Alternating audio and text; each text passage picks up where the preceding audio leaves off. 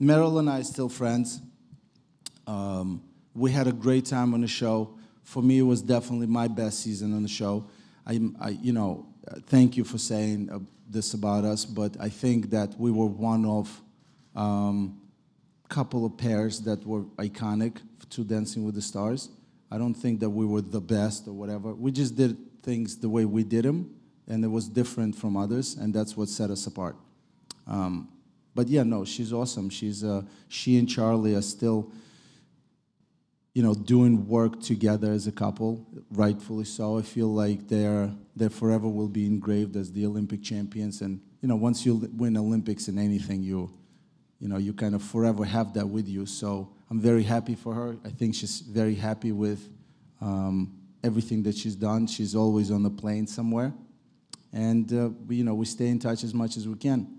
And as far as Val planning my bachelor party, I don't think Val ever planned anything in his life.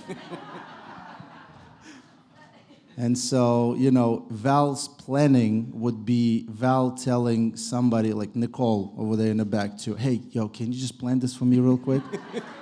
That seems very accurate. And it's even intonation is the same, right? Hey, can you just plan this real quick?